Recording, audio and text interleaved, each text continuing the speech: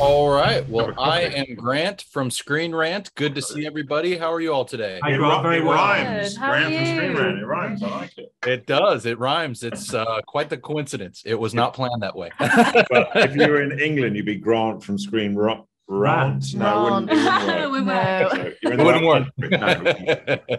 Well, I'm glad that I finally gotten to see the first two episodes so that I can dive in a little deeper with all of you. Megan, I'll start with you. I love the relationship or the friendship, I should say, between you and Markella in those first two episodes. What was it like developing that rapport with one another off camera? Oh, it was so lovely. It was amazing to be able to like hang out with her and go for dinner and like call it work. It was so nice. We instantly got on, we're the same age. We've had similar life experiences and we just kind of immediately got on with each other, which was just really lovely. But we had like a lot of workshops at the very beginning in order to do like character development. We had some workshops with J.R.R. and then JD and Patrick. I think we had about three. One of them that was just purely about our relationship, and then we sort of like involved other beings and sort of scenes and everything, which we kind of developed. But it was really lovely to really feel those characters. And there are so many moments when on set, when I would be in a scene with Markella and I just wouldn't see Markella, I would just see Nori. And it was just so beautiful to really be in those moments with her. And she's so dear to me and I love her very much. Well, it certainly comes across in the episodes. So that's amazing that you've developed that bond. Charles, I'll turn to you next. Celebrimbor is quite the well-known character within the Tolkien universe, but hasn't really been explored on screen, save for those couple of Mordor video games. So what was that like for you coming into this, major role for the series? Well, obviously very exciting and very privileged to be doing so. I mean, Celebrimbor is, yes, very well known to the Tolkien fans, but I would suggest that for the rest of us, he wasn't a known name. So it's rather a nice position to be. It's twofold. You're starting with a character who many people haven't heard of, and those who have heard of him have only got the bare essentials provided for them by Tolkien thus far. So to be presented with an opportunity to take a few little signposts and hints from Tolkien without going against anything or distorting anything that he wrote, that's quite a luxurious position to be in, and for there to be room within that to play and develop further.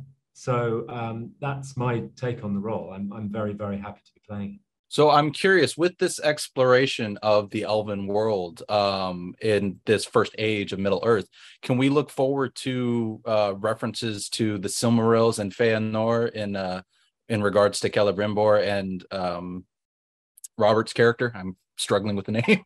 Elrond. Elrond, yeah. Elrond, there we go. My answer to that is short, quite possibly. You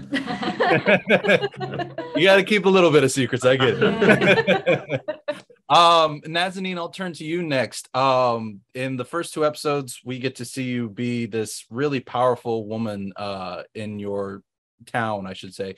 What was it like for you, really getting to explore the different facets? I'm trying hard not to spoil the second episode. Oh gosh, thank you for not spoiling. I am so excited because Bronwyn is so multifaceted. She's a mother to she's a single mother to a rebellious teenage son in a forbidden romance with an elf who is watching over her people. Arondir is tasked as an elf to watch over the Southlanders. So there's a power dynamic there of the occupier and the occupied being in love. And also, on top of that, the reason he's watching over the Southlanders is because the Southlanders, historically, Bronwyn's ancestors, chose the side of evil over good. So she's very much invested in redeeming the Southlanders and having them move on from that. And I love that you get to see this multifaceted healer mother in a forbidden romance with an elf also show gumption and incredible tenacity, as you will see in episode 2. Yes, we certainly did see it, and I can't wait for audiences to see it as well. Now, Lloyd, you're still absent in those first two episodes, so I'm excited to see what comes of you. But so, can you give me any kind of tease of what we can expect from you in the coming episodes? I can try my very best to do so. Yeah, no, I mean, I think where we find Elendil, so those people that know Tolkien's universe will know that who Elendil is. He's an archetype hero.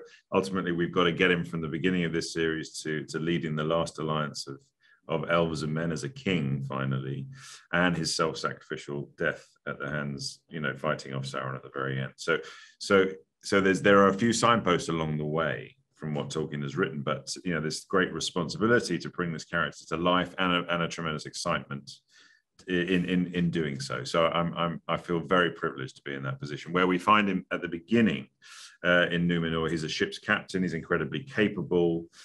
He's a widower, so he's trying to deal with his own grief and the grief of his adult children, being Isildur and Arion, and a new character that we have, which is his daughter Eärien. And so he's moved to the capital city of Numenor. He's moved away from the West and where the faithful are, pragmatically and because of the emotional trauma of that loss, to start a new life. And he gets sucked into the politics of Numenor, and where we find Numenor at the beginning of this series is right on the sort of precipice. There's a schism in society between the faithful, which is where he is from, and the sort of more nationalistic Numenorians who've become quite anti-elf. They're envious of the elven immortality, and they're wanting some of that for themselves. So, and that schism and that polarization is also, we're going to see, becomes reflected in his own immediate family with his children. And so there's a lot for him. His head is pushing one way and his heart is yanking him the other way. And like we all know that feeling. And so that's where we find him at the beginning of the episode. There's a lot to be going on with for him. Well, I look forward to when we finally get to see you, and I look forward to seeing how the rest of your journeys play out in season 1. Thank you all so much for taking the time to chat. I greatly appreciate it. Thank you so much. Lovely to talk to you. you. Thank you.